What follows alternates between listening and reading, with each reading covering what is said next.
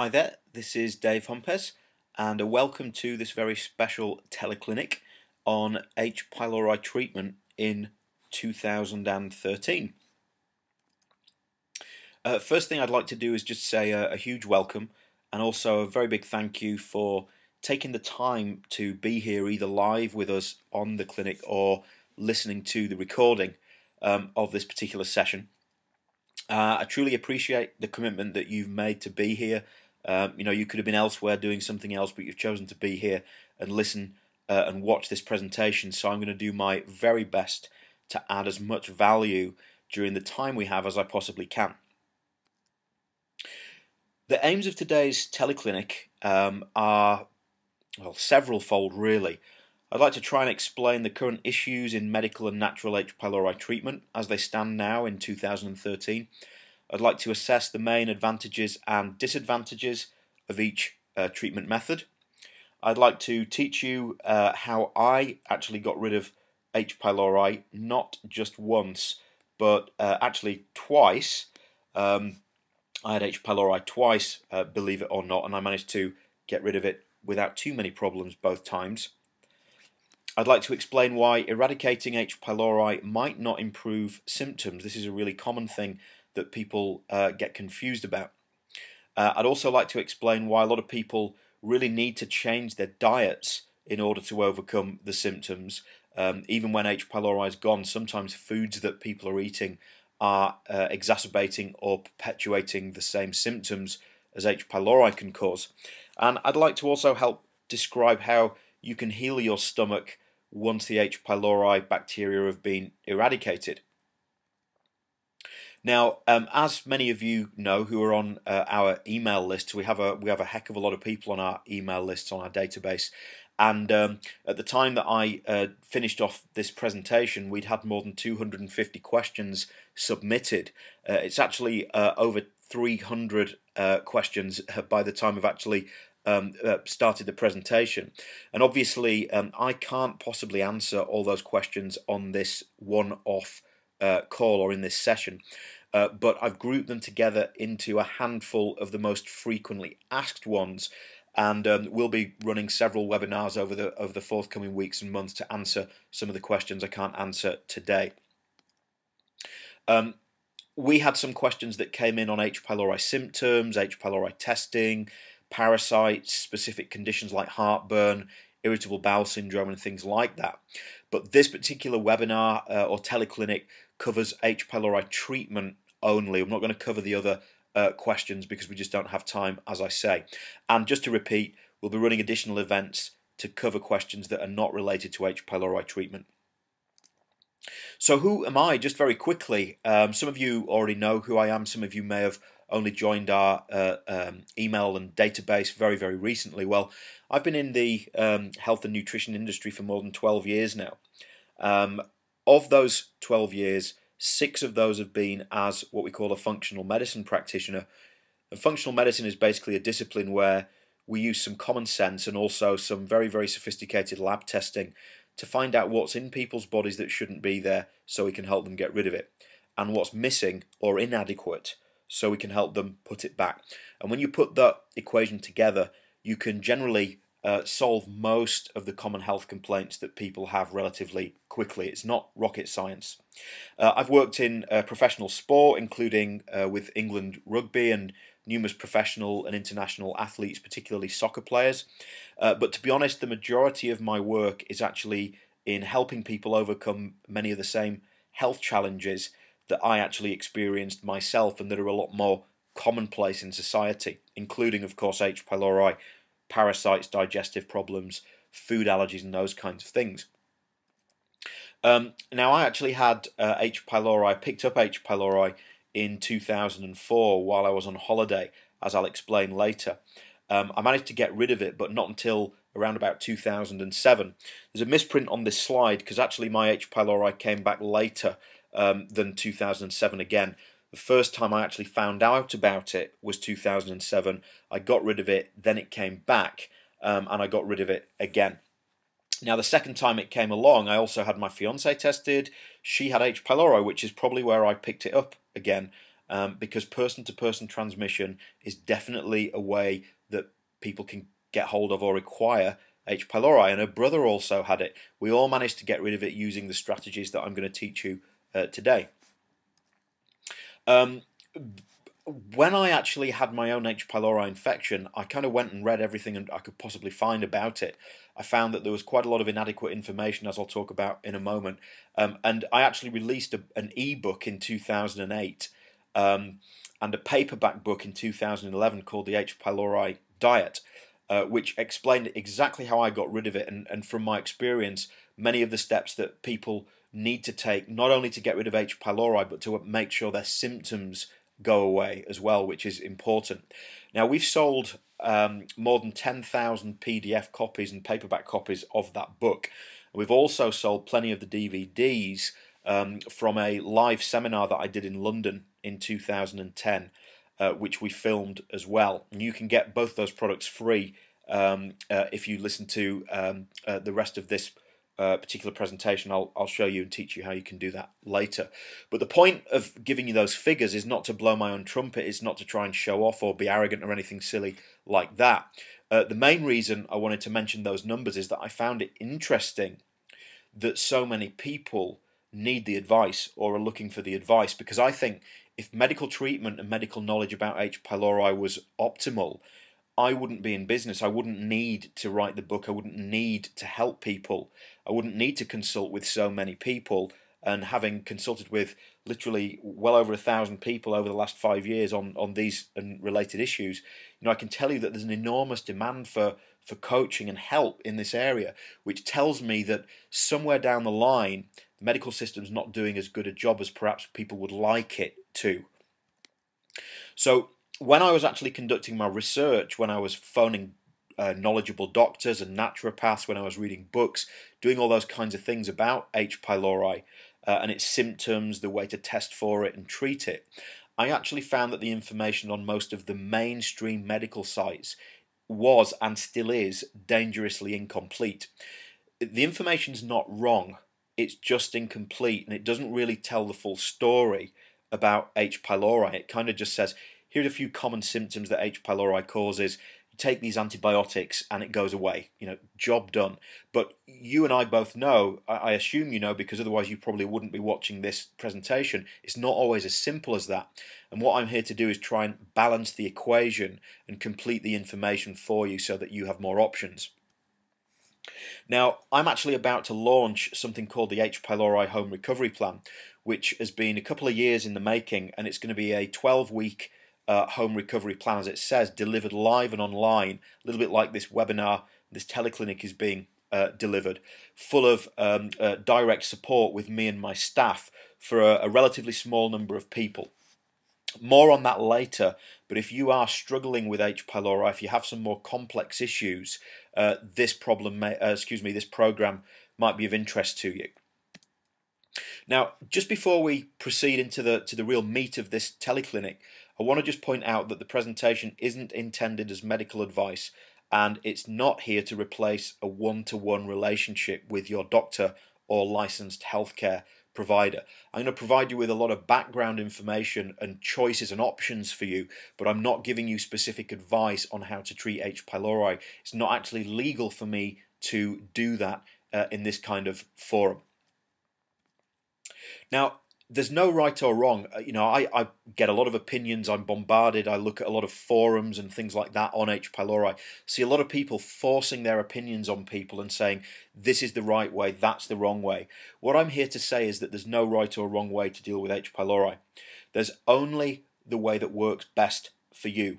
And what works for one person may not necessarily work for everybody. I've found that out specifically through experience, and a lot of experience at that. My goal is to provide information that your doctor may not share with you. It may also help you overcome some of the confusion about things that are written on internet forums and things like that, so that you can make an informed choice from informed consent rather than being forced down any particular treatment path. Now, first question we're going to ask, and quite a few people actually wrote in with this question, is, does H. pylori need to be treated? Well, as you probably know, H. pylori can cause a heck of a lot of symptoms. Again, you probably wouldn't be attending this session if you had H. pylori and you felt amazing. You'd probably have no need for it. Some of the common symptoms are things like heartburn, chest and stomach pain, acid reflux, bloating, symptoms that are similar to irritable bowel syndrome or IBS. H. pylori makes some people feel tired. It definitely causes skin disorders in some people, like hives and rosacea. It can disrupt the sleep because of the pain that it can cause. It can affect mood, and a whole manner of different symptoms and problems can occur around the body because of this pesky little bug. So that's one reason why people who have those symptoms obviously want to treat it. It can lead to stomach ulcers. We know this because Barry Marshall, who was the Australian doctor, and his colleagues were awarded the Nobel Prize in 2005 for proving that H. pylori causes stomach ulcers. If left unchecked, certain strains of H. pylori appear to be able to cause a condition called atrophic gastritis, which is where the stomach lining is severely eroded, and that can cause a lot of complications because then you don't produce enough stomach acid, you can't digest food properly, you get things like vitamin B12 deficiency and iron deficiency, anemia, and a whole host of other nutrients become depleted, and you can't function properly because of those nutritional deficiencies. Therefore, you can basically develop any and every symptom as a result of that. Now, it's an indirect result of having H. pylori for a long time. So that's another checkbox that says to me, yeah, we really need to treat this thing. H. pylori is the #1 risk factor for certain stomach cancers. That's documented in the literature. And it may also play a role in Parkinson's disease, autism, and various other neurological disorders as well. H. pylori does also appear to have a causative role in insulin resistance, type 2 diabetes, high blood pressure, cholesterol changes in the blood, heart disease, and stroke. I have a new book coming out shortly, which is called H. pylori From Heartburn to Heart Attacks, and it explains a lot of these kind of secret or unknown links between H. pylori and cardiovascular disease that nobody is really talking about, and yet the information is completely evidence-based. There are studies out there showing this, and it's pretty much irrefutable. Why nobody's talking about this effect of H. pylori, I don't know, but the fact of the matter is it's associated with at least 12 heart disease and cerebrovascular or kind of stroke disease risk factors. It's really important to know that. So again, does it need to be treated? Well, I would say that it definitely does. Some people argue that H. pylori can actually have benefits, and I'm not going to refute that. H. pylori can modulate the immune system, as therefore any symptoms that are related to the immune system have the potential to go either way. So some studies suggest that H. pylori can actually have a suppressing effect on conditions like asthma and certain kinds of allergies as well. And what we also know is that eradicating H. pylori has also been shown to reduce the risk of esophageal cancer. I have my own theories about that. They're a little bit too complex, but I have a feeling that it may be related to either lasting damage, either damage caused by yeast and fungal overgrowth that gets into the esophagus when the H. pylori is gone, or something to do with a fault in the what we call the lower esophageal sphincter, but I can't go into that in detail here. Maybe when we talk about symptoms and diseases of H. pylori in another session, I can actually talk about that in more detail because it's hard to explain just with a couple of sentences. What about asymptomatic H. pylori? Well, research tells us that H. pylori can cause significant long-term damage even when it's not causing obvious symptoms. So this silent damage where H. pylori is kind of hanging around in the stomach for a long time, people don't necessarily have the heartburn and the common symptoms, but that damage can still be being done on a day-to-day basis if the H. pylori is not treated. So even when it's not symptomatic, there are arguments that it still needs to be treated. A lack of symptoms doesn't necessarily mean that the H. pylori should be ignored. A lot of people who are asymptomatic or who do not have symptoms may also pass H. pylori inadvertently. Nobody wants to give other people H. pylori or anything else for that matter on purpose. But you can carry it around. You don't really feel any effects. You have sex with someone, you kiss someone, you share eating and drinking utensils with someone, and boom, they pick up H. pylori. Now all of a sudden they feel lousy because they have it. You passed it on even though you didn't have symptoms. So again, it's another reason, even if you get diagnosed, I still think it's responsible for you to seek a treatment method to get rid of it so that you don't affect other people. And let's not forget that I'm pretty sure this is what happened to me the second time around, when I believe that my fiance passed her H. pylori infection on to me. She did not have symptoms, I did. Okay, and that's very important to understand, I think. So does it need to be treated? Well, as I said maybe 5 minutes ago, it's your choice. It's not for me to force my opinion on you, but my opinion is that the risks of carrying H. pylori around far outweigh the benefits. And when it's detected, I personally believe it should be dealt with. After all, when we break it down, it is the #1 risk factor for stomach cancer. You know, you're not going to breathe in asbestos knowing that it's, you know, in the same classification for lung cancer, i.e. a class 1 carcinogen, as H. pylori is for stomach cancer. You know, you'd stop breathing it. You'd immediately get away from the asbestos if you knew about that. So you've got to look at it from that kind of perspective, and is it worth the risk of leaving it there even if you don't have the symptoms? So that's a question for you to answer in your own mind. Now, let's say you decide, yeah, my gosh, I definitely do want to treat it. How do we go about dealing with it? Well, as many of you will know, medical treatment usually begins with a therapy called triple therapy, which is a combination of 2 different types of antibiotic with an antacid or acid blocking drug, which is usually something called a proton pump inhibitor. Brand names of proton pump inhibitors include Nexium, Prilosec. The generic names for the actual molecules that they use in those drugs, the active ingredients, are things like omeprazole, pantoprazole, lansoprazole, esomeprazole, etc. They sort of end with a zol, if you like. That combination of drugs is usually taken for 7 to 14 days, depending on the country you're in or the region. And it used to be extremely effective. But particularly over sort of the last 10 or 15 years, success rates are declining significantly, and that has created a little bit of a problem. Now, what do the experts say about this? Well, the following slides on the presentation don't necessarily comprise my information per se. They're taken directly from something called the Maastricht Consensus Guidelines for H. pylori treatment, which was issued in 2012 by an organisation called the European Helicobacter Study Group. And the European Helicobacter Study Group publishes its own journal.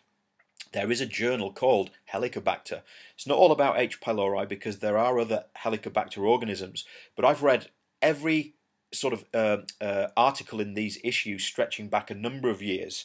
I've skim read them, and I've looked at some of the really important studies and looked what they had to say and presented that in, you know, in a lot of the articles and information that I present. And the information that came out in 2012 was basically as follows.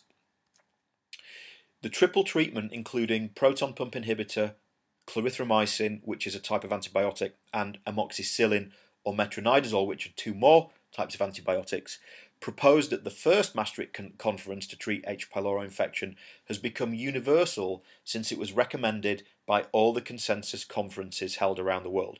All that says in layman's terms is everybody knows to use triple therapy. That's it. Triple therapy success rates.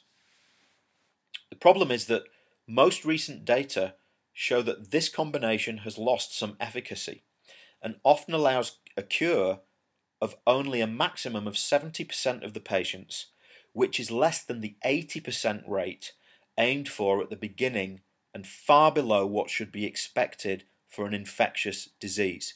So essentially, again, what they're saying now is that triple therapy is no longer acceptable as a form of treatment, yet it remains the first line of treatment prescribed by most doctors. So can you see where there's a problem here? I've personally read studies where eradication rates were as low as 55%, so it's almost a 50-50 gamble. That's not every study. Some studies are still looking pretty good, 80% success rates or more, for example. But If you're in a certain region and they have a certain type of H. pylori strain that is resistant to one of the drugs that they're using, the success rate is going to drop right down to the point where you're almost basing your health on the toss of a coin. And I don't think that's a good thing, particularly when antibiotics can cause a ton of side effects that can make you feel lousy, etc., in addition to the fact that they may not work particularly well. Now, antibiotic resistance is the single most important factor for the declining eradication rates. Basically what happens is the H. pylori bugs drink up the drugs, and they basically stick two fingers up and say, you know, you've been chucking these drugs in at us for years or even a decade and a half or whatever it might be, and we're just, you know, we're immune to it now. The drugs are just not doing anything, so, you know, we're going nowhere. Now, the resistance rates vary in different geographic areas, and the selection of the treatment needs to be adjusted according to the local resistance patterns. So if you have an area where these H. pylori bugs are resistant to the drug clarithromycin, it makes sense not to use it. If they're resistant to metronidazole, it makes sense not to use that one because you're going to up the treatment rates. The problem is virtually no frontline sort of GP clinic or gastro specialist clinic that I know of in the UK, that my colleagues talk to me about in the US and Australia and Europe, are actually doing resistance testing to find out what strains of H. pylori people have. So it's really just a shot in the dark. Here's your triple therapy, let's see if it works, and that's it. And it does work for some people, but it doesn't work for other people, as we've just seen.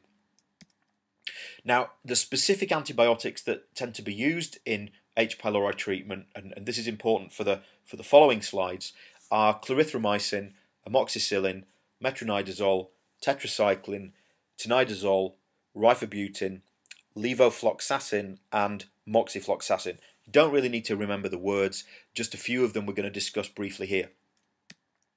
Clarithromycin resistance. The long-term use of clarithromycin, mainly for respiratory tract infections, has led to high H. pylori clarithromycin resistance. In Japan, for example, a four-fold increase of clarithromycin resistance occurred between 1993 and 2000. Continued. Globally, clarithromycin resistance sits at around about 17.2%. In Europe, the average resistance rate is 11.1%, but this varies from country to country. So, for example, in Spain, the resistance rate is close to 50%, whereas in Sweden, it's down at 1.5%.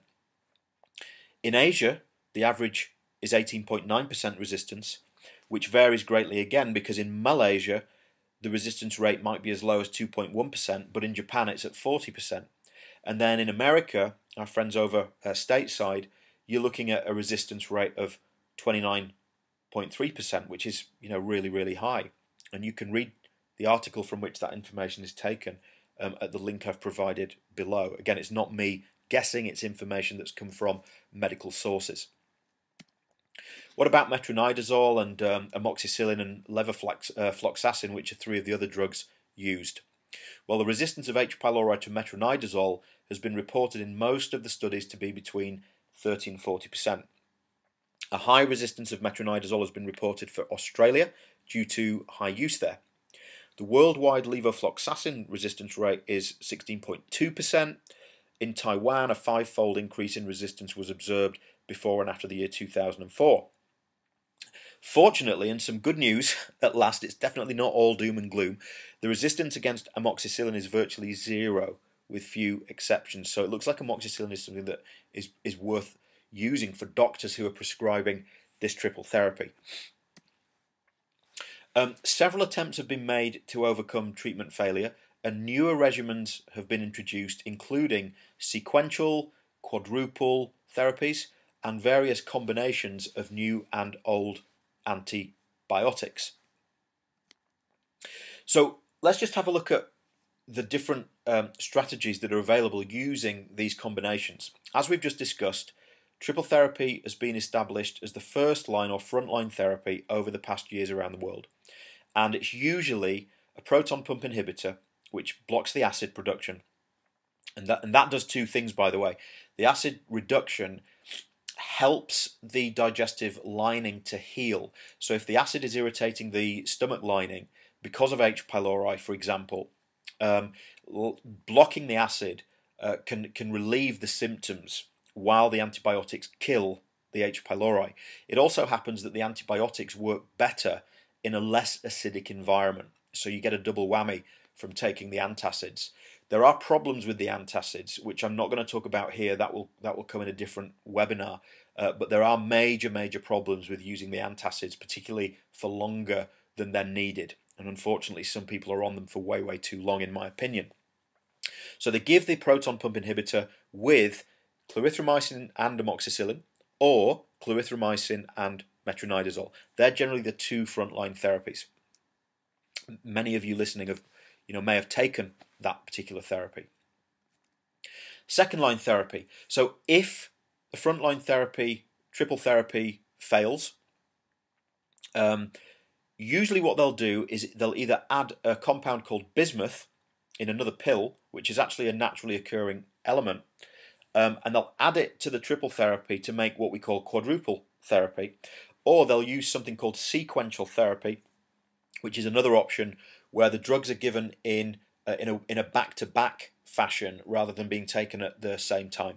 So you'll take an antibiotic with the acid blocker, and then once that antibiotic's finished, you'll take another antibiotic with that acid blocker, and that has shown some promise. But again, still the elimination rates of H. pylori are still probably not high enough using that strategy.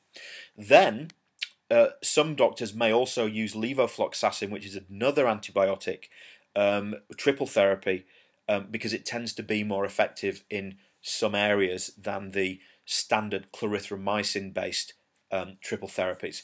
If it sounds complex, take a look on the action guide that you can download from beneath this webinar window if you're watching it at my website, because it will give you a summary of these therapies on one of the pages that's really easy to break down and understand. The action guide is just there to help you pull the information into a simplified form. In terms of second line therapy, treatment of H. pylori infection is facing a challenge because of increasing treatment failure with current treatment regimens. Several new treatment strategies with the intention to overcome antibiotic resistance have been introduced. Quadruple therapies are emerging as first-line alternatives in areas of high clarithromycin resistance. So what they're saying is when they know that the area has high clarithromycin resistance, they probably won't use it anymore, or they'll use a quadruple therapy, which tends to be a little bit more potent. But it involves taking more pills, and it's not as easy to necessarily complete the course. Now, rescue therapy is a term used to explain treatment that tends to be given when at least two previous attempts have failed. So after two treatment failures, it appears recommendable to empirically prescribe antibiotics not previously used, so want to use different antibiotics, but whenever possible to obtain a gastric biopsy specimen to culture H. pylori and perform susceptibility testing. What that means is you take a bunch of H. pylori bugs from someone's gut by snipping out a tiny piece of stomach tissue, you culture them, grow them, and then you see which drugs kill them. That way, you're not playing guessing games anymore. You can give the right drug to the right person based on the specific type of H. pylori they have. Now, that's it's a utopia. It's a perfect way to do things. The problem is this. Hardly anybody's doing it in the real world. This is very utopian thinking here, and because of the vast numbers of people that have to be dealt with the medical systems around the world, this kind of therapy is rarely done, except in very infrequent circumstances. Rescue therapy continued. After the failure of second-line therapies, rescue therapy should be guided by antimicrobial resistance testing whenever possible, as recommended in the current European guidelines. Again, all that's saying is basically, will this drug kill the H. pylori that person X has? Good. Will it kill the H. pylori that person Y has? No. Okay, good. What about this drug? No, that one won't work either. What about this one? Yes. Okay, so we can start to tailor, or the doctors can start to tailor and customize the treatment to the patient. And that could be available in your area. So if you've had lots of difficulty getting rid of H. pylori and you're really struggling and you still want to use the antibiotics, take that kind of information to your doctor if they're not forthcoming with it. Okay, so again, just to mention the action guide, which is available beneath the video window here, the presentation window, and to quickly summarize, look at the action guide, the details are there, but your basic options are various kinds of triple therapy. Then if that doesn't work, you either use a different triple therapy with drugs that you haven't used before, or you move on to quadruple therapy or sequential therapy, or you use the levofloxacin-based triple therapy. So that might be confusing, but I think if you read the page on the action guide, it becomes nice and clear. And if you discuss with your doctor, if you are struggling, then your doctor should be able to guide you on which option is going to be best for you. Okay, there's another broader reason why my personal opinion is that antibiotic use is not necessarily the best option. And I found a fairly disturbing article on the BBC News website. The BBC is obviously, if you're not familiar with the BBC, I'm sure most of you are, it's a very, very large news network here in the UK. It's a global news network. And the Chief Medical Officer for England said the rise in drug-resistant infections is comparable to the threat of global warming, according to Chief Medical Officer for England. Now, whether or not you think global warming is a threat, we're just talking about the comparison here. Let's not get into a debate about whether global warming is real or not. Professor Dame Sally Davis said bacteria were becoming resistant to current drugs and there were few antibiotics to replace them. The link for the article is on this slide if you want to take a look yourself. It is clear that we might not ever see global warming. The apocalyptic scenario is that when I need a new hip in 20 years, I'll die from a routine infection because we've run out of antibiotics. It's very serious, and it's very serious because we're not using our antibiotics effectively. Okay, Chief Medical Officer for England who said that, not Dave Hompes spouting off some or some trying to bash antibiotics. This is not coming from me. I'm just quoting what this lady said. Professor Hugh Pennington from the University of Aberdeen added, "We have to be aware that we aren't going to. We have to be aware that we aren't going to have new wonder drugs coming along because there aren't any." So what he's saying is that they're not finding new antibiotics. We have to just use combinations of the same ones, and that may cause problems further down the line. Again, going back to the Maastricht Consensus from 2012, I've highlighted in red here this sentence: while no new drug has been developed for this indication, meaning H. pylori infection, a number of studies have been carried out in recent years using different combinations of known antibiotics. Again, just re-emphasizing there that there aren't any new drugs being made.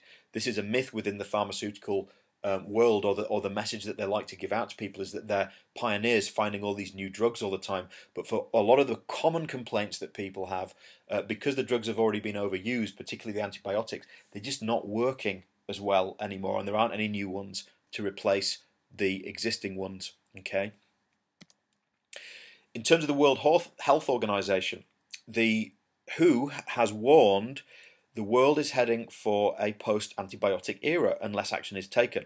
It paints a future in which many common infections will no longer have a cure and once again kill unabated. So talking about some of the old world infections that don't really cause many problems now may come back if these organisms, these bacteria, continue to develop resistance to the antibiotics. And the more we use the antibiotics, particularly for things that don't necessarily need antibiotics to be dealt with properly, the more we run the risk individually and as a society and a population of succumbing to this major problem of antibiotic resistance. So I want you to ask yourself, do you want to risk future problems in your own life by using antibiotics to treat something that does not actually require pharmaceutical antibiotics? I don't know about you, but if I get a life-threatening infection in 5 or 10 years' time, I want to be able to bosh down some antibiotics that the doctor gives me and save my life. I don't want to be in a situation where I have a life-threatening infection and they can't give me an antibiotic that works because all the bad bugs have become resistant because everybody around society, in the population has been using antibiotics to treat things that don't necessarily require the use of antibiotics. So that's kind of a philosophical question, but it's something I think people really may want to take a look at. You may want to have a look at that yourself and contemplate it in your own mind. Okay, antibiotics, as many people know, can cause side effects ranging from nausea, stomach upset, diarrhea, headache, metallic taste, darkened tongue, sensitivity to the sun, depression, etc., etc.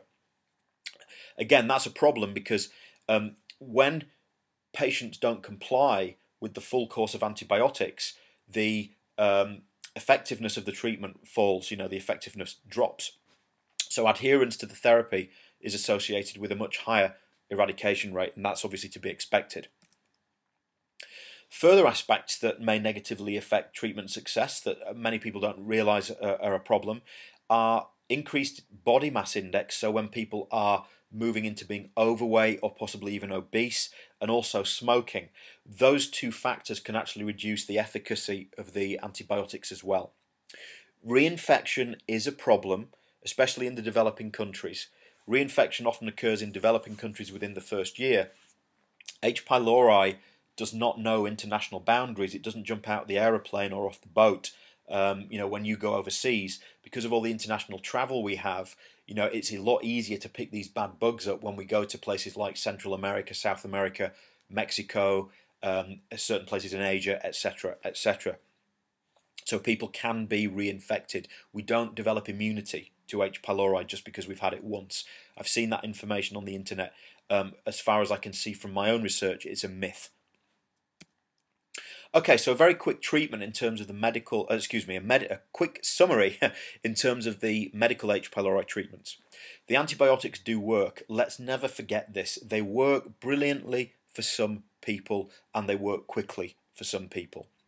They're also an inexpensive option if you're in a country that has a national health service, or of course if you're paying for insurance, you should be able to get the prescription very, very inexpensively. The problems are, contrary to what many doctors are still telling patients, these antibiotic treatments are nowhere near 100% effective. They can cause side effects. The more we use the antibiotics, the more antibiotic resistance is likely to become a problem. And importantly, something that we haven't touched on yet, the antibiotics, just taking some pills to remove H. pylori, does nothing to heal the gut lining once the H. pylori has gone. And that's really important, and it's something we'll move on to shortly. It's one of the reasons why people's symptoms remain, even though the H. pylori is killed off. Okay, it's a little bit complex. H. pylori treatment's just simply not always as easy or as simple as taking a bunch of antibiotics and saying, hey presto, the infection has gone. It can be simple, as I've said, for some people, but certainly not in every case, not always. Many factors affect clinical outcomes, and unfortunately, some doctors are still unaware of these idiosyncrasies. So what are the other options? Let's now take a look at some of the natural options used by alternative healthcare practitioners and by consumers like you and me who maybe don't want to take the antibiotics for whatever reason. This is going to hopefully increase your range of choices for dealing with the situation significantly. H. pylori natural treatments, I've put some images up there of specific products that I've found to be useful in my own clinical practice and my own experience over the last half decade or so. Several alternatives exist for fighting H. pylori. They do work. I'm walking proof. I beat it twice. I didn't take any antibiotics. You'll see one of my before and after lab tests in a moment to show that it worked for me. There is some scientific evidence behind natural therapy, but the research is actually expensive, and so the research is not extensive because nobody can really afford to do it, and we'll talk a little bit more about why that is shortly. Just going back to my story very quickly, without going into too much depth, I went on holiday to Egypt, which is in North Africa, in 2004. I developed severe vomiting, severe chest pain and heartburn. As the week or so went by, the symptoms gradually turned into more of a stomach ache, with a lot of bloating, loose stools, nausea, etc.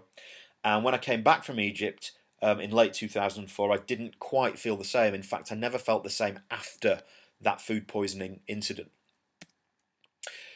The severe heartburn and acid reflux and what have you came back, ironically, while I was studying to be a functional medicine practitioner with my mentor, Dr. Dan Kalish, over in the States there in California.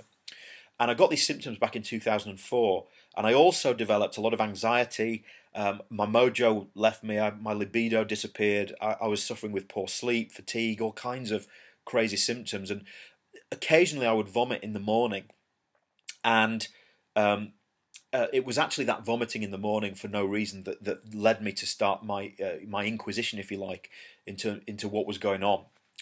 And I was pretty confused because really I was eating fairly healthily and I was a fairly fit and athletic personal trainer. You know, to look at me, you would say, well, there's nothing wrong with that guy. But inside I felt awful. And I was figuring, God, if this, whatever is affecting me can affect me, imagine how other people might feel who haven't looked after themselves or who don't know what I know to look after myself. This thing could be a major problem. So I ran a stool antigen test at home using a private lab, which is on the next slide. But when I found out that I had H. pylori, the protocol I learned in my functional medicine training, which was using mastic gum, bismuth compound, actually made me feel worse.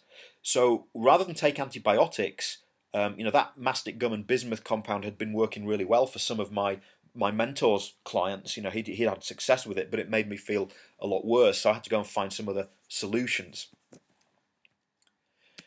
Just quickly to look at my first lab test here, which was from September 2007. What you can see right at the bottom, there's a red arrow there, and it says H. pylori positive. You can see that the H. pylori stool antigen was detected, showing that I had H. pylori. You also see a bunch of other markers on there. This test was not just for H. pylori, it was to detect parasites and yeast and fungal overgrowth and other bacteria and things like that. After taking my treatment, I'll tell you what happened. I felt so good so quickly when I started to use the treatment methods that I found that I didn't bother getting retested till much later. So I figured if I want to prove that I got rid of this thing, I need to run a retest, but all my symptoms had kind of gone away, or certainly my H. pylori related symptoms. So about a year later, 11th of September 2008, I did another stool test with the same lab, and what you can see is quite interesting because right at the bottom the H. pylori had gone. It was not detected. H. pylori negative, which mirrored my symptoms. But in the meantime, what had happened is I'd developed some other symptoms like loose stools, kind of just feeling really gassy and bloating before going to the toilet, and still not quite feeling right, from an energy perspective. All my nausea, my morning vomiting, my anxiety, my chest pain, heartburn had all gone, but these other nagging little symptoms remained. And what you can see on this second test is that they found a parasite called Blastocystis hominis, which can be a beast. It can really cause a lot of problems in people. They also found a mold overgrowth called Aspergillus, which you can also see on this test. This is one of the reasons why I try to encourage as many people as I can to run a comprehensive stool test like this when they have H. pylori, because in at least 50% of the people we find other things that need to be dealt with, which is another reason why symptoms don't go away even when H. pylori is successfully treated. It's a gem or a nugget piece of information that I think is essential for helping people overcome all their symptoms. Now, hundreds of our clients over the last half decade or so have successfully eradicated H. pylori without antibiotics or by using a combination of the medical treatment and the natural methods. I've personally interpreted more than 1,200 stool tests from clients around the world. So I've seen a lot of things going on in people's digestive systems. H. pylori with other bugs, H. pylori on its own, other bugs without H. pylori, etc., etc. Also things like gluten intolerance and inability to digest food because of low enzyme levels and very low good bacteria levels, and the whole shebang. If it's there to be seen, I've seen it. I've seen people with worm infections, seen people with massive yeast overgrowth. I've seen people with huge amounts of inflammation in their digestive system because of gluten and Clostridium difficile infections, and on and on and on and on. So when we deal with all these things, we tend to see enormous improvements in symptoms, not just removing H. pylori, but dealing with the symptoms and getting the person better. It's a little bit of a different approach. Now, the scientific literature, as I said a moment ago, is lacking. It's very expensive to run clinical trials where you get a bunch of people and you say, right, these people have H. pylori, let's give them this herbal product, for example, or give them a bunch of these foods that have been shown to clear H. pylori, and then let's track them over a couple of months, and then let's retest them and write it all up. It costs a lot of money to do that. And really, when you look at the costs, it's only the pharmaceutical companies who have huge amounts of money who can really afford to run them. This is why you don't see enormous amounts of scientific literature regarding natural therapies for H. pylori or pretty much anything else for that matter. Now, the big pharma companies cannot patent a natural substance. Therefore, without being able to patent it, they're not able to make as much money from recommending it or selling it. And whilst that's a little bit borderline conspiracy theory, that's the real reason why the big pharmaceutical companies are not interested in developing natural therapies and promoting them to the mass market through the medical system. Now, if you want to read about that, there are 3 amazing books that I recommend that you read. There's one called Bad Pharma, which is written by an English doc named Ben Goldacre, who's a great author, really love his stuff. The ex-editor-in-chief of the New England Journal of Medicine, Marsha Angel, MD, in the United States, wrote a book called The Truth About Drug Companies. It's well worth a read. And then Gary Null, PhD, wrote a book in, I think it's about 2010-11, called Death by Medicine, which is a controversial title again. It's well worth reading to find out why natural therapies are withheld from the general public and why there's a much smaller amount of science to back them up. I always say, when science is lacking, fall back on common sense and clinical experience. If you can find a doctor, like I did, who had success dealing with these issues, find out what they do and learn from them. And so I paid a lot of money to learn what to do from a natural perspective with all these different bad bugs. Now, just to mention again the H. pylori home recovery plan, because I know a lot of people said they won't be able to stay for the whole program, the whole seminar.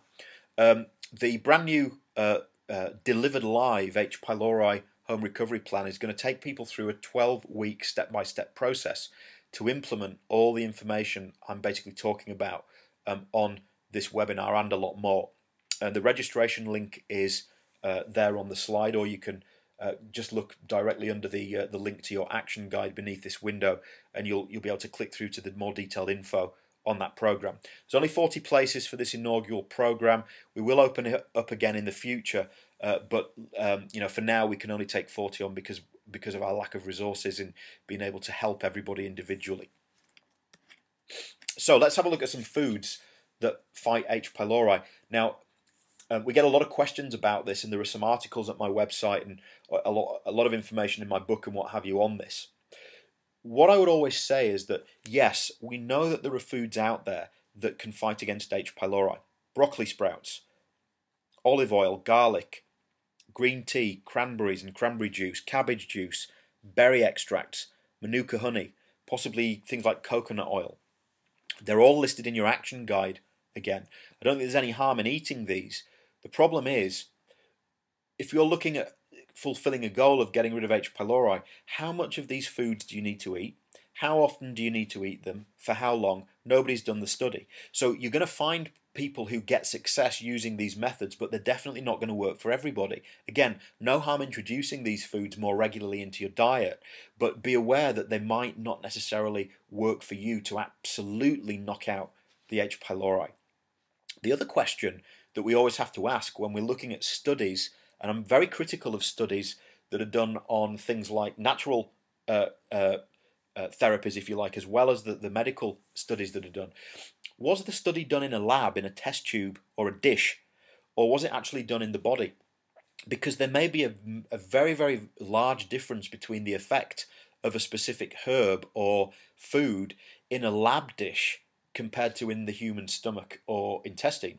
You know, the substances are going to be exposed to a completely different environment when they're in the gut rather than in a lab. So we have to take that into account as well and be sensible with not, going overboard in trying to say, make silly claims that a certain food is a wonder cure for everything. What are some other H. pylori fighting compounds that you tend to be able to get in supplement form? Well, mastic gum. I personally like a product called GastroMend HP by a company called Designs for Health. I'm not a salesman for them or anything like that. However, I found it very effective because it contains other substances that we're about to talk about as well. Very potent garlic extract in a product called alicillin by the same company. There's bismuth citrate, which is used medically in quadruple therapy. It's also available in commercially available supplements in products called BioHPF or Pylori. Again, this is in your action guide if you want further information. There is deglycerinated licorice root extract, which is a tongue twister at the best of times. That's also in the GastroMend HP product. Derived from cabbage juice, we also have vitamin U. It's not really a vitamin, but it's just nicknamed vitamin U. It's also called MSM, and again, that's derived, or it's in, should I say, GastroMend HP. And then you have zinc L-carnosine, which seems to have some anti-H. pylori activity, but it's also very good for healing the stomach lining. We talk about needing to patch up the gut after we've removed the bad guys, and that's in GastroMend HP and Pylori. Berberine is in BioHPF, and then there's also silver. There's a product called silvercillin. Just a note on that one, I've never used that with clients. I don't know how effective it is with H. pylori, so I'm not going to make any claims. I don't have any experience of it, but some people have, if you go on YouTube and you look online, some people seem to have had success using silver supplements because they're highly antibacterial.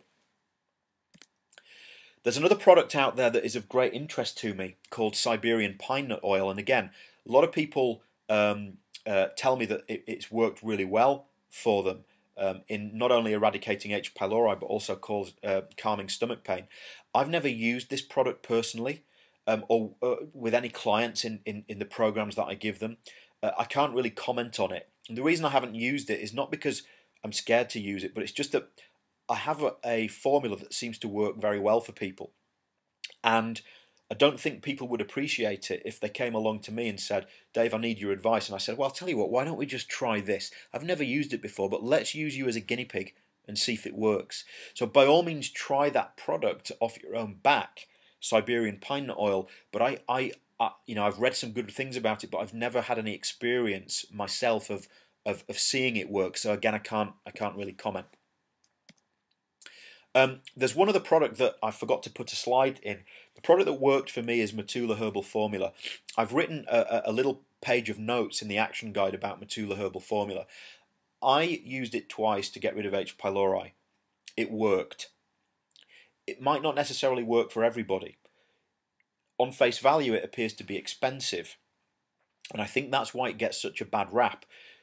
Online, you look on the internet forums and the odd person says, well, it didn't work for me, it's a rip-off, it's a fraud, it's a, they're just charlatans and what have you. But it isn't a scam. It works. It's just that it can't possibly work for every single person. It's like everything else. Nothing that we're talking about will work for every single person. We have to be in integrity here and admit some things work really well for some people and not for others. I've found that with a combination of nutrition and diet changes, lifestyle changes, supporting a person's immune system, getting the inflammation in their gut under control, then using Matula Herbal Formula, it works well in excess of 90% of the time. Well in excess. So I'm biased towards it because it worked for me. It doesn't mean I'm right or wrong. I'm biased because I had a great result using that product. So if other people can get that result, I'm going to recommend it. And I'm not going to sit there and be called a fraud or a cheat or a charlatan for recommending it. It works for a lot of people, okay? But just as the drugs don't work for everybody, neither does the Matula Herbal Formula.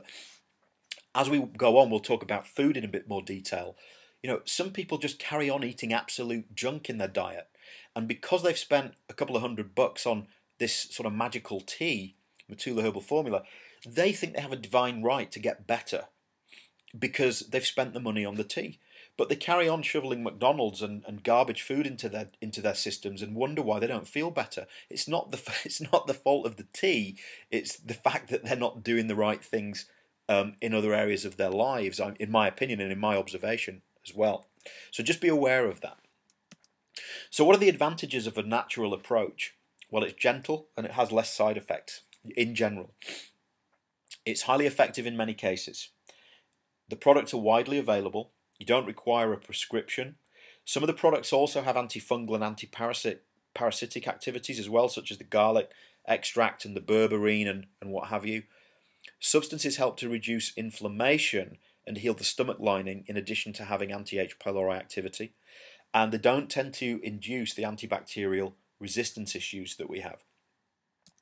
What are the disadvantages of a natural approach? Because there are some. Let's face it. This isn't all about, bash the antibiotics and use a natural approach. There are disadvantages for people with the natural approach as well, which are it may not work as quickly as antibiotics. Generally, the programs have to be taken in a well-structured manner and for long enough to be effective. Different brands of the same substance might not be created equal. You could have two different manufacturers making, say, mastic gum, and the products might not be as potent as one another. So one person does great and the other person doesn't. Anything and everything that you put in your body, on your skin, or that you breathe in has the potential to cause a reaction. Some people die when they eat a shrimp. Some people die when they eat a peanut. The anaphylactic shock issue. We all have a different immune setup within our bodies. Therefore, literally anything that you use in or on your body can create a reaction. So, all the natural substances have the potential to create some side effects in some people. And of course, the natural protocols tend to be an out-of-pocket expense. They're not available on healthcare systems. And it's how you use these products that counts, in my opinion. Which company do you use? What dose do you use? How long do you use it? Do you take it with or without food, etc., etc.? And the action guide gives you some help with all that. A couple of very quick successful protocols. As I've mentioned, 30 to 60 days of Matula Herbal Formula. That worked really, really well for me. In my experience, it's worked for virtually all my clients over the last half decade, with a couple of exceptions, but not many.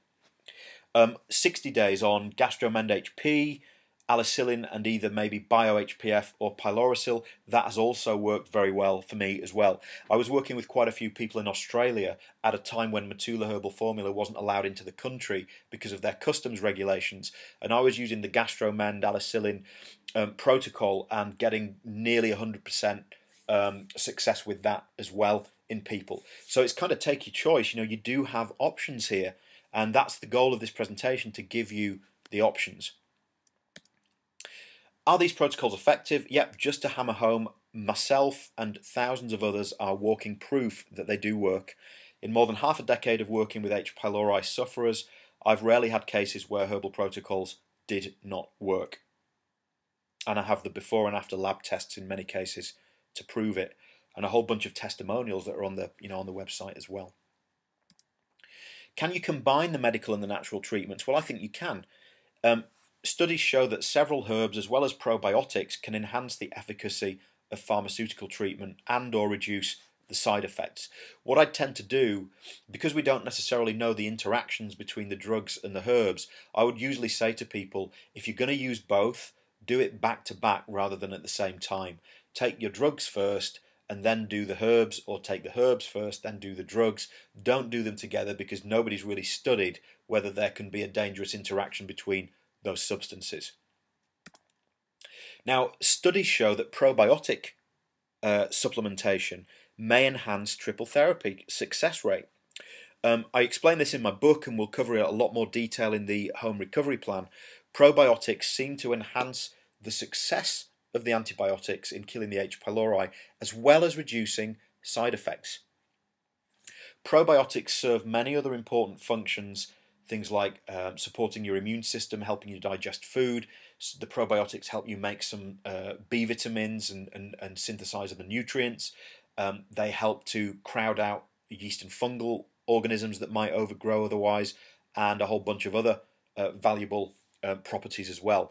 When we do our comprehensive stool testing with clients, we actually measure the good bacteria levels, and it's very common to see low levels of good bacteria. and that's what allows a lot of the bad bugs to get in the first place. It's again how you consume the probiotics. Which product do you take? When do you take it? Is it in the morning? Is it at night, with or without food, etc.? Very important to understand that.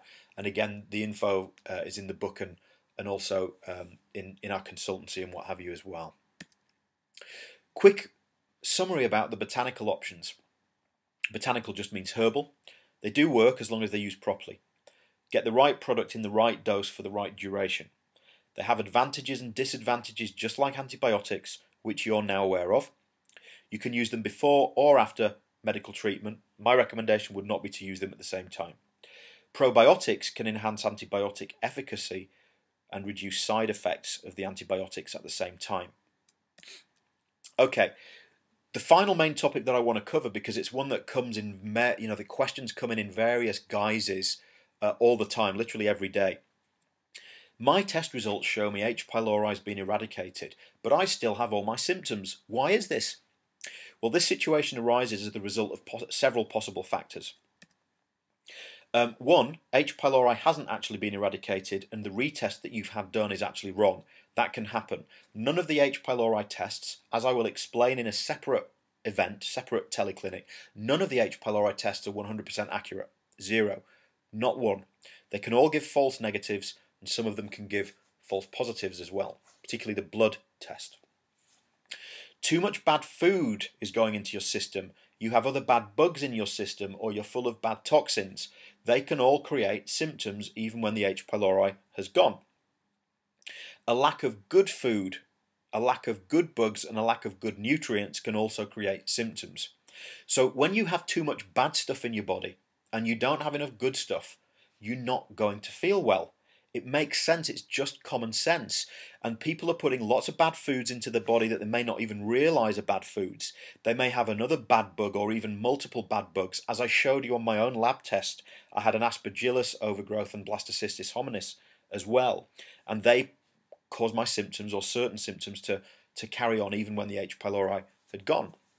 Many of these bad bugs make the toxins themselves as well. They're called endotoxins, and they can create a lot of problems in the gut also. If you don't have enough of the good bacteria, if you're deficient in nutrients like magnesium and B12 and things like that, you're just not going to feel well. It's that simple. Okay, so the focus of my work is not just to help people overcome H. pylori. I've kind of gotten this label, if you like, of the H. pylori guy. Dave knows everything about H. pylori, but that's really only a fraction of what I'm able to do to help people and the practitioners that I also train up to implement these methods as well. We want to help people optimize health so that they remain healthy for a long time. We don't just want to necessarily say, all right, take this magic potion for a few days or a couple of weeks and, hey presto, the H. pylori is going to go away. It's about getting healthy, which is not necessarily the same thing. And that, they are two completely different goals and outcomes. Eliminate H. pylori or eliminate your symptoms. They're not always transferable. Sometimes they are. Some people get rid of H. pylori and they feel amazing. Okay, they're the guys, they're the people who don't need us. Okay, they just don't need our help. They can use the antibiotics and boom, it's gone. No problem. Just a quick one, a splinter analogy.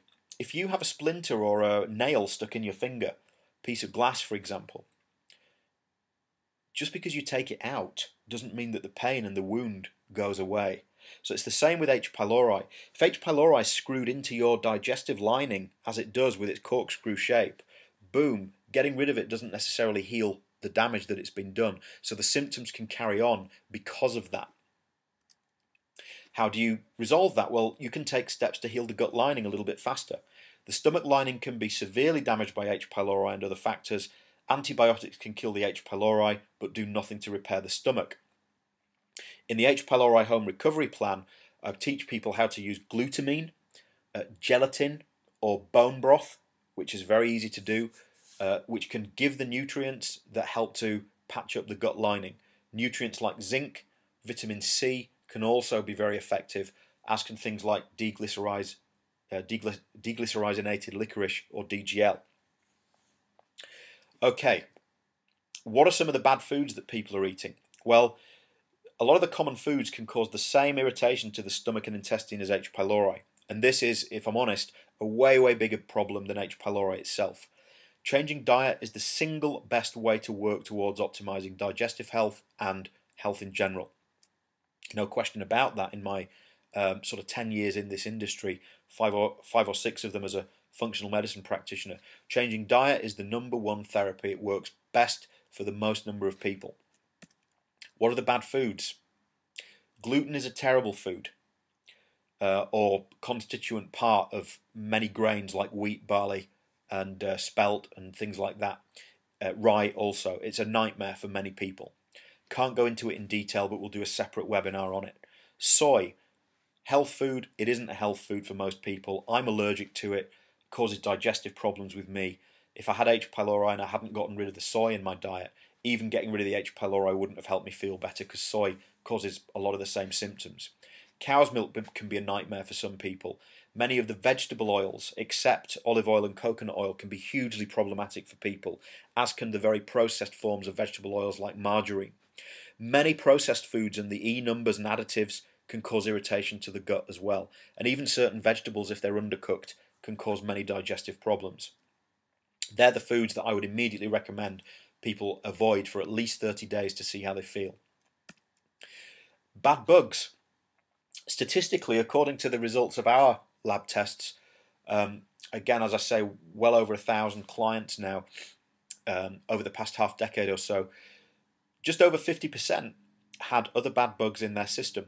Parasites, different kinds of bacteria other than H. pylori, some names that you may have heard of: E. coli, Campylobacter, Salmonella, Vibrio. We've seen all of them. And then there's things like fungal overgrowth, Candida overgrowth as it's commonly known. I've personally seen 30 or more different chronic digestive infections in clients over the last half decade. And sometimes you just have to eliminate them all before people feel better. Parasites like Giardia, Blastocystis, Cryptosporidium are very common. I've seen worms, things like hookworm, whipworm. There's another one called Strongyloides, which can be a bit of a nightmare for people as well. It can cause all the same symptoms as H. pylori, incidentally. And there'll be more about this in the H. pylori testing teleclinic. Just a couple of images there of some of the bad bugs. The one on the left that looks like something from outer space is a hookworm, magnified many times. The one in the middle are Cryptosporidium organisms in someone's intestine, and the one on the right-hand side is a little bug called Giardia, which many of you will have heard of. It causes something called beaver fever in North America. Candida and fungi. Well, Candida, many of you will have heard of. It proliferates during triple therapy and even when people just use acid-blocking medications. This has been shown in studies. Literally a couple of days after people have started using the acid-inhibiting drugs, these fungal organisms can overgrow. And they do so because the acid is not there to kill them anymore. So you can get what we call a rebound overgrowth of yeast, fungi, candida, whatever you want to call it, because of taking these medications. Sometimes we have to run a strong candida cleanse with people, and they'll only feel better once they've done that. These overgrowths with these yeast and fungal organisms can cause the same symptoms as H. pylori. Can symptoms worsen after treatment? Well, they can. I've seen cases and spoken to quite a few people where their symptoms worsened after treatment. And now you have an understanding of why this can happen. It's often due to bad foods that people are eating, allergies and reactions that are triggered by taking antibiotics and things like that, or by having bad bugs in the system, or because more healing time is required, etc. So if you just break it down into something very simple: fungal overgrowth, food reactions, parasites. They can all worsen after H. pylori is eradicated, and they can all cause the same or similar symptoms to H. pylori. Now, there is a parasite/fungal questionnaire in the action guide. Have a look at it. Fill in the questionnaire in your own time. See if you score high. Do remember that the same symptoms that can be caused by parasites can also be caused by foods that you're eating. And it's a lot easier to change your diet than it is to spend a bunch of money trying to figure out, what parasites you have and dealing with them. So that's why I always recommend dietary manipulation to my clients first. So a summary: you can see why just taking antibiotics or even a herbal protocol may not work for everybody. They will work for some people, and people will feel amazing. They don't need to do anything fancy. 7 or 10 days, 14 days on antibiotics, all their problems go away. But with other people, that doesn't happen. And what I hope I've done here is I hope I've taught you why, so that you're not confused anymore and you have a path now, you have some understanding of why you're still not feeling well after you've taken H. pylori treatment. So what can we do about all this? Well, it's up to you how you decide to treat H. pylori. It's totally your decision. Nobody's going to try and boss you around and tell you how to do that. I've given you the pros and cons of each method and some of the reasons you might still feel unwell even though the H. pylori has gone. So it's what you want. Do you just want to eradicate H. pylori, or do you also want to learn how to prevent the reinfection, deal with the bad foods, deal with the other bad bugs and the toxins and things, and optimize your health rather than just dealing with the infection? Your decision. If you just want to eradicate the H. pylori and leave it at that, get the antibiotics. They have a 70% chance of working. They might cause some side effects, but they can still work even though they cause the side effects. But do make sure you get retested 30 to 60 days after treatment to make sure that the H. pylori has gone. And if the symptoms remain, you know where we are. Now, if you just want to eradicate H. pylori but you don't want to take antibiotics, try some Matula herbal formula. Try the pine nut oil. Try the other products listed on your action guide, but the same rules apply. You still might experience side effects. Make sure you get retested, okay, to make sure that the H. pylori has gone. Now, if you want a more thorough approach, you might want to consider getting my book if you haven't already read it. There's quite a lot of information about dietary changes and things like that in there. It's called the H. pylori diet, so that's what you'd expect. It's available at Amazon as a paperback or Kindle. It's also available at my website as a full PDF or as the paperback as well. Now, I just want to tell you, if you don't mind, I hope you guys don't mind me teaching you a little bit here about the H. pylori home recovery plan. The very first program is going to be starting very soon, actually at the end of May 2013, and it's been, as I said right at the start, 2 years in the making to try and just get it right so that we put the right information in it.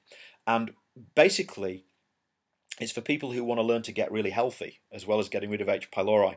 I'm going to be sharing a lot more nuggets than I did tonight in that program because I just don't have time to share them in the space or time that we've had.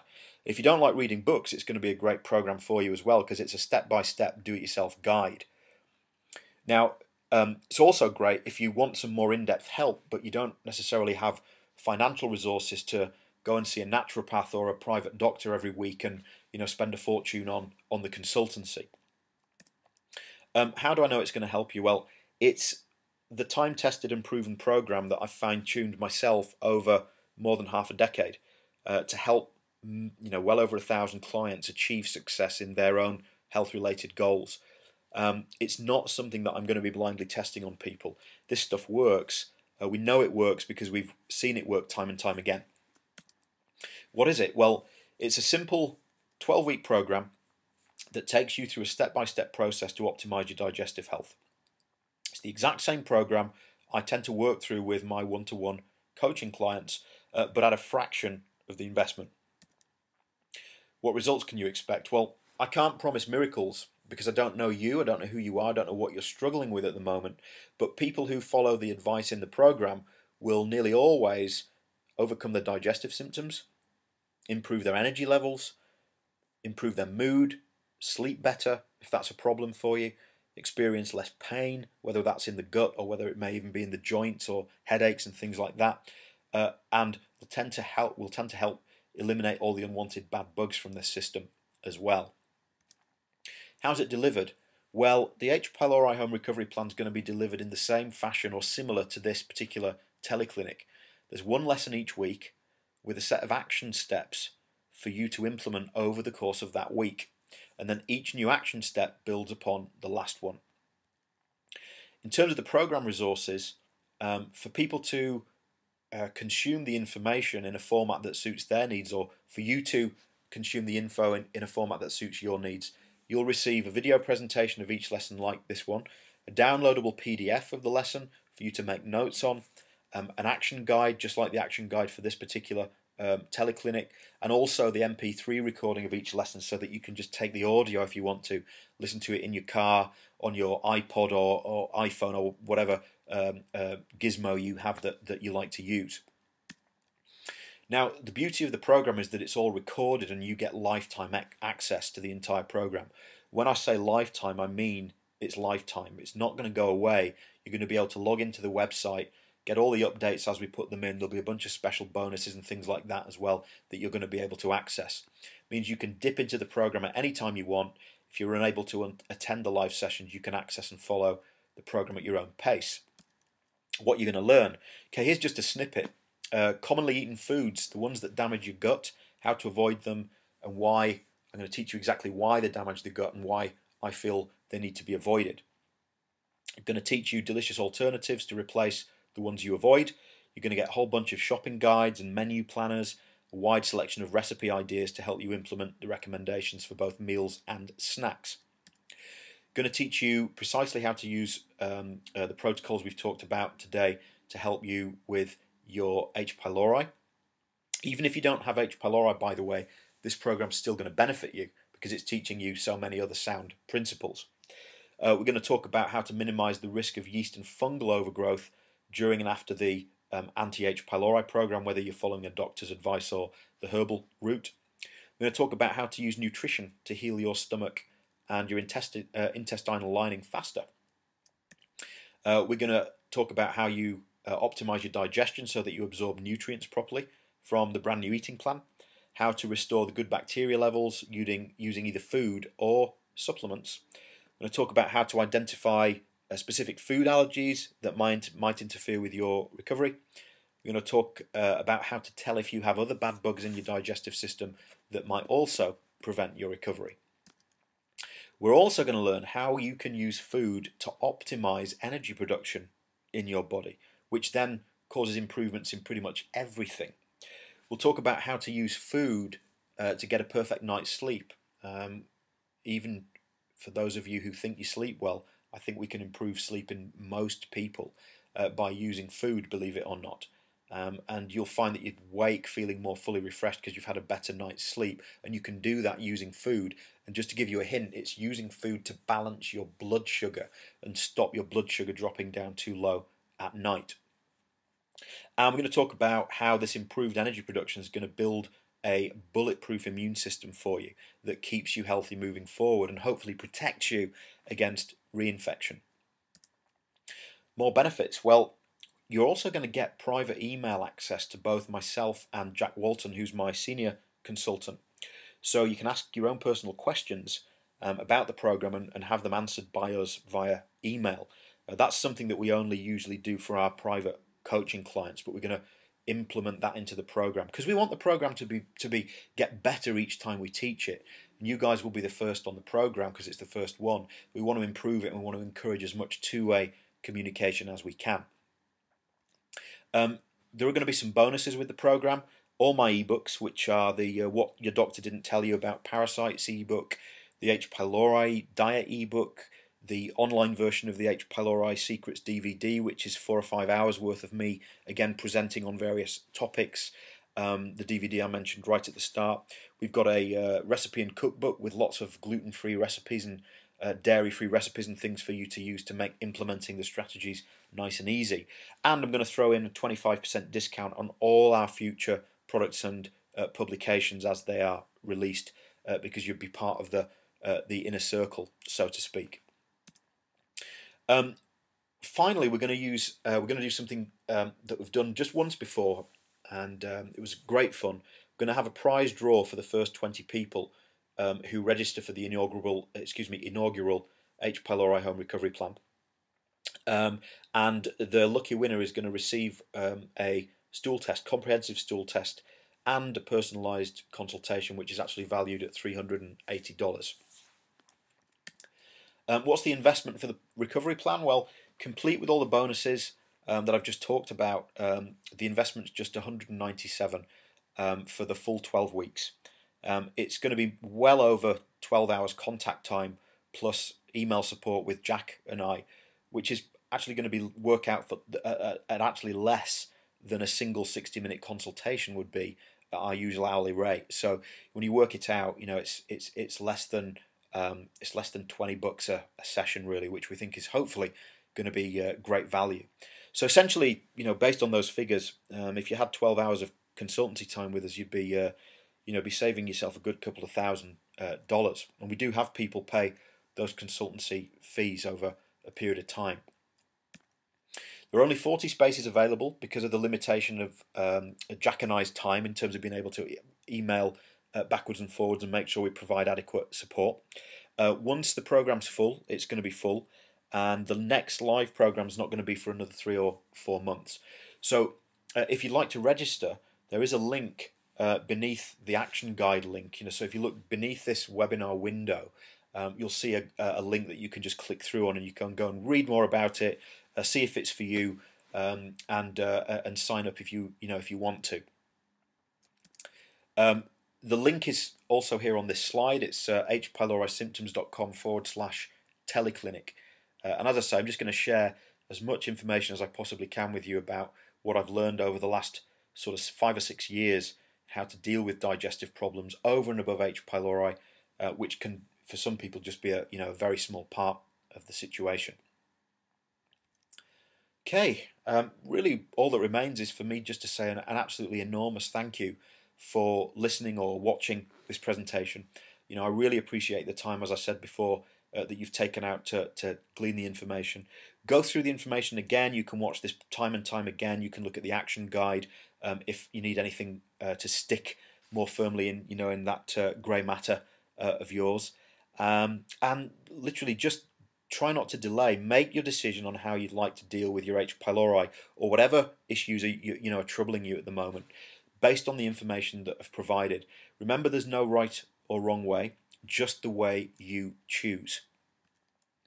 If you have any questions, please don't hesitate to contact us at office@hpexperts.com.